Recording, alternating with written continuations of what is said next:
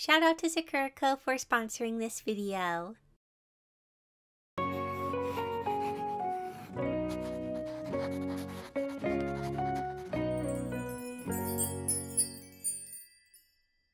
Hello everyone! In this week's video, I'm drawing myself into Disney movies. Many of you have been requesting I do this again, and I had a lot of fun with the first video, so I'm happy to do it again. I don't have much else to say, so let's see what movie I'm drawing myself into first. So you are seeing the cartoon Phineas and Ferb on screen, and you might be thinking, Phineas and Ferb is an animated TV show, not a movie. Well, there are actually multiple Phineas and Ferb movies, and I've decided to draw myself into the most recent one, Candace Against the Universe. So I'm going to draw myself into this group scene. For my base, I'm going to take Vanessa from the scene and plop her into this one I'm drawing myself into. Also, I wasn't sure how tall to make Vanessa in the screenshot, so I found this height chart online, and Vanessa is the same height as Doofenshmirtz, so I made Vanessa be as tall as him. If you've never seen me do this before, I like to use pre-existing characters as a base so I can match in with the style as accurately as possible. In other video series, like my Turning Myself into Video Game Characters series, I do try to match other styles from scratch, and I can often make them look pretty convincing. However, if you look closely, you can tell that my style comes through, especially if you do a side-by-side comparison between the styles. So to make it so my style does not come through like at all, I try to limit myself by using characters as a base. So I've been drawing over Vanessa, and at first I gave myself normal eyes, but then when I went to add my glasses, I was like, wait, how do they draw glasses in Phineas and Ferb? So when I googled some pictures, I found that the characters with glasses don't really have normal eyes. The glasses kind of become their eyes. So I brought in this picture of Candace to reference, but I actually ended up going with glasses like Irving's. I liked the super round shape, so I went with those instead. But yeah, I thought it was kind of funny how my eyes become the glasses. But I feel like it kind of captures my personality. For the rest of my outfit, I'm drawing myself in my usual teal sweater with a collar. For my pose, Vanessa only makes this pose while she's talking and holds it for just a few frames. When I saw her make this pose, I was like, ooh, that could work. It took a few tries for me to capture the pose at just the right moment. Her pose looked a bit unsure or nervous, and I'm a nervous person, so I felt like it would work well for me. Also, I changed the shoes into just normal shoes. She was wearing high heels, but I can't walk in heels, so I wouldn't wear those. I pretty much always just wear flat shoes. Now that my sketch is done, I'll work on the line art. When I was looking through a list of Disney movies and the Phineas and Ferb movie popped up, I instantly wanted to draw myself into it because Phineas and Ferb is one of my all-time favorite cartoons. I remember the first episode previewed alongside High School Musical 2 on Disney Channel. I was a huge High School Musical fan. I remember being so excited to watch 2. I was like 11 years old, so I was squealing and jumping around with excitement. I remember watching Phineas and Ferb for the first time, and the first time I saw it, I thought it was good, but I didn't become a true fan of it until it officially aired when Disney did the Phineas and February event, and they played a ton of the new episodes. The humor is just so funny, and I love the characters. The show still really entertains me. Sometimes my little brother Jack will want to watch it, and I'll be happy when he wants to watch it because I like Phineas and Ferb. One day I was on Disney Plus, and out of the blue there was a new Phineas and Ferb movie, and I was so happy because I've missed the show a lot. Honestly, I hope they're able to make another movie or something because I want more content. So after the line art, I fill it in with the base colors. This scene didn't have any shading, so this part went by pretty quickly. However, one part that was a bit tricky was deciding where to change the color of my line art. If you look closely at the line art, you can see that it's different colors. And I was looking at different characters to get an idea of where I need to change my line art color. It's pretty consistent that the line art around the skin is a different color, but for the clothes, sometimes it's a different color, but most of the time it's black, it seems. I kind of just kept trying different things until it felt right.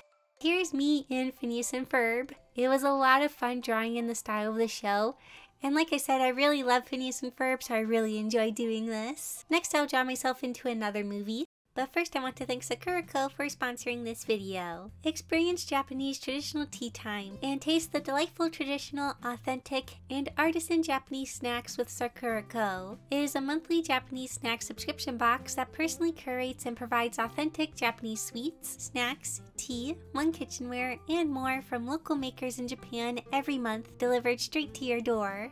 This month's theme is Sakura Afternoon Tea. Afraid of not knowing what the snacks in the box are? Don't worry, Sakura-ko provides a booklet explaining every snack included in the box. There is also tons of information about Japanese culture. I found the information about different kinds of cherry blossom trees to be very interesting. I didn't know that there were white cherry blossom trees. I also found the section about the history of Oyatsu to be intriguing. Also in the booklet you can find photo contest info. If you enter, you have a chance to win prizes. This box is filled with so many fun items. I found 2 items in the box to be very interesting. The first one is this Sakura jelly. I have never seen something like this before. This refreshing and elegant exclusive Japanese jelly is filled with cherry blossoms and cherry blossom flavor. Enjoy the flavors of the spring season in this spring treat that is perfect for sharing. I think it's really cool that you can see real cherry blossom petals in the jelly. The second item I think is really neat is the peach jelly. Upon opening the package, you'll be greeted with an aroma of fresh peaches, filled with peach pulp, giving it an unforgettable texture. The refreshing flavor of this Japanese peach jelly from renowned jelly makers Morihaku is not to be missed. One of my favorite foods in this box was the Sakura sweetbread. Tokyo Bread and Sakura-ko have worked hard together to bring you this exclusive bread, experimenting with many recipes until they could find the perfect balance of Sakura flavor and color. And I have to say they nailed it. This bread is so sweet, soft, and yummy. It has a very lovely and light Sakura flavor. Also, the color is super cute. I also really like the Gion no Sato matcha cookie. This confection is highly popular in Kyoto. The crispy base holds a sweet Yuji matcha cream inside. I love the combination of the bitter matcha and sweet cream. It's a very lovely balance. Like I mentioned, we also get a kitchenware item. I think this is so neat. I got this super cute Sakura glass. The pattern on the glass is so pretty and adorable. I love it so much. My family and I always love trying the snacks in the Sakura-ko boxes. It's always such a fun experience and we like trying all the yummy snacks together. And my siblings are always excited when I get a new box. Also, Sakura-ko boxes are always ordered in the preceding month. This is the March Sakura-ko box. So if you'd like to receive this box to enjoy your own afternoon tea and Hanami picnic at home, make sure to subscribe before the end of February. Also, use the code LOVE to get $5 off your first order using the link in the description or pinned comment. Thank you so much again to Sakura-ko for sponsoring this video. Okay, now back to drawing. So the second movie I'm drawing myself into is Winnie the Pooh. This is the newer movie that came out in 2011. Oh wow, I didn't think it'd be that old. It felt like it didn't come out that long ago. So I guess it's not that new, but compared to the first movie, it's pretty new, I guess. So I'm going to draw myself into this scene, and for my base, I am taking 2 different pictures of Christopher Robin to make a new base. I liked how he was standing in one pose, but I liked his head in another one, so I kind of mushed them together. So I think Christopher Robin is like 5 or 6 years old. Because of this, I'm going to draw myself how I looked when I was 5 or 6. I'll see if I can find any old pictures to put up on screen, but when I was young, I had bangs, my hair was pretty long and was a lighter brown, and I didn't have glasses yet even though I needed them. We didn't know I needed glasses at the time. Also, since Christopher Robin is wearing a sort of uniform, I thought I would draw myself wearing something similar.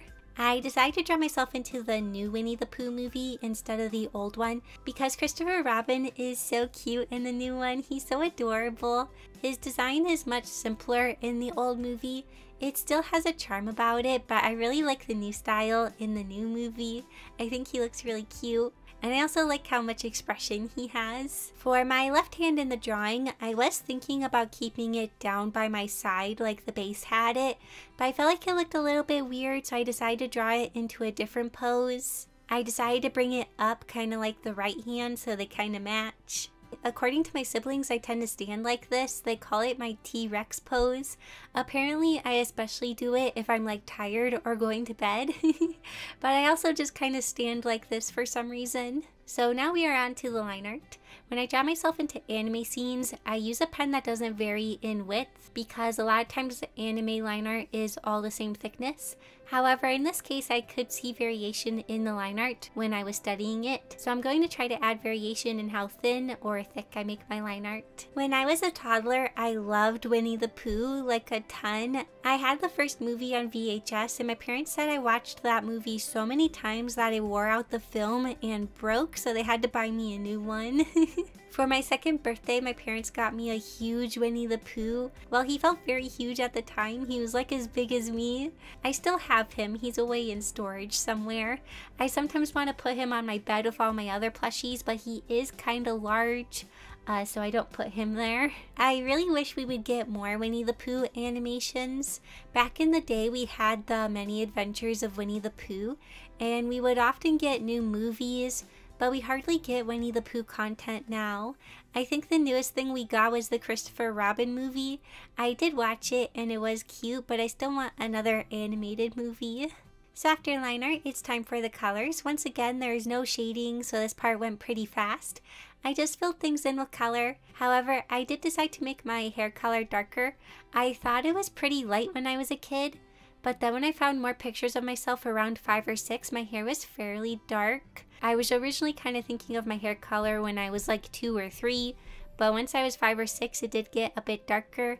I kind of look like Christopher Robin's twin sister or something. So here's me in Winnie the Pooh. I felt very nostalgic while working on this one, and now I want to go watch Winnie the Pooh movies. So this last movie is very different from anything I've done before.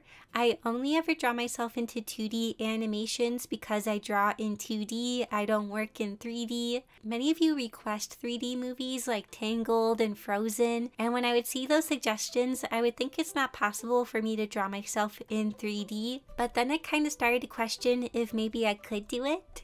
I've been kind of obsessed with Encanto recently, so I'm going to attempt to draw myself into Encanto. I decide I'm going to place myself in the background of this scene that takes place towards the start of the movie while Mirabelle is singing. Now, the harder part was trying to find someone to use as my base. I scanned the movie for a long time, and I eventually decided to use Isabella from this scene, mostly because the perspective is similar and Isabella's hairstyle is similar to mine. So I paste Isabella in and extend her lower body by coloring in a rough skirt shape.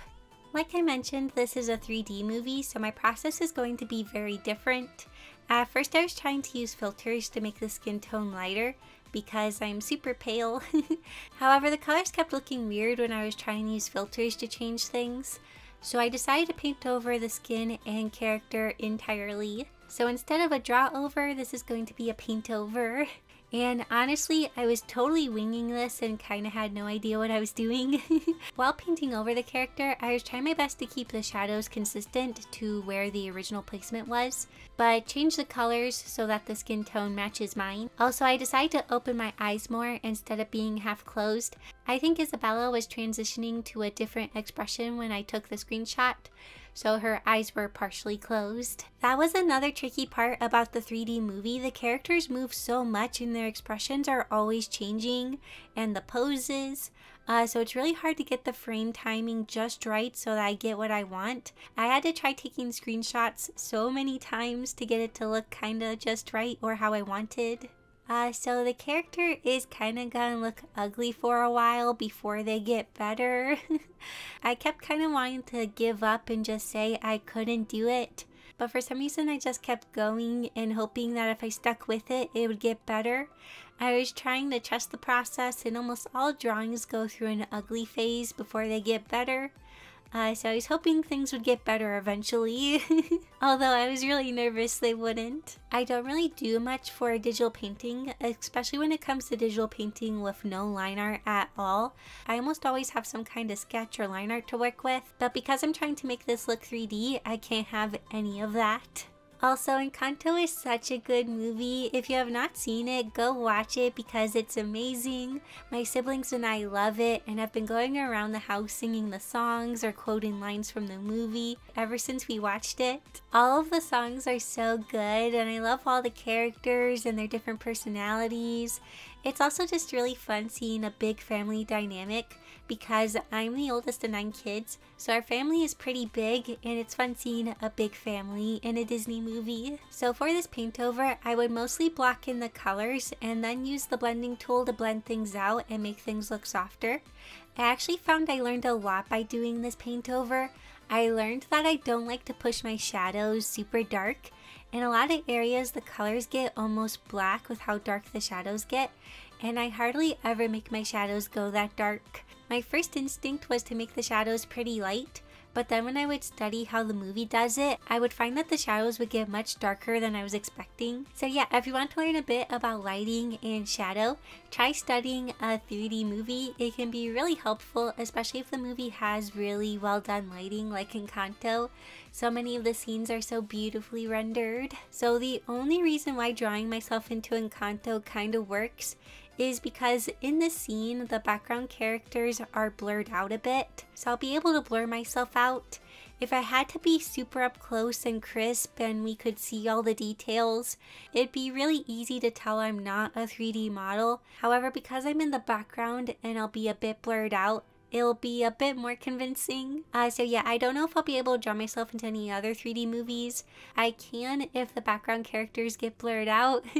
But if I ever have to be crisp on screen, I don't know if I'll be able to make it convincing. But I had a lot of fun experimenting with this and trying to make myself look 3D. It was a very different experience. So here's my attempt at drawing myself into Encanto. I don't know if it's 100% convincing, but maybe if someone didn't know I edited myself in, maybe they would believe I was always there. Also, if you have anything you'd like to see me draw myself into, let me know down in the comments. Before we end, I want to say thank you to my super amazing patrons, including Amanda, Ava, and Kay, Belle, Bethany, Harmon, Jacob, Jeff, Lisa, Lou6562, Naru, Puka, Purple Jessie, Rebel Stargirl, Rogelio, Tamalam, Lil Wolfie YT, Rachel, Patrick, Addie, Andre, Anita, Brianna H, Eduardo, Yuri, Elizabeth, Emmy, Gabriella, Hollow Studio, Naimeji XP, Cosmic Dragon, Laughing Raven, Rachel S, Rex Henry, Robert, Tenchi Art, Trash Oracle, Twinvani, and Zella May. Thank you so much for your support. It means so much to me. And thank you so much for watching this video. I hope you enjoyed it, and I'll see you all next week in my next video. Bye!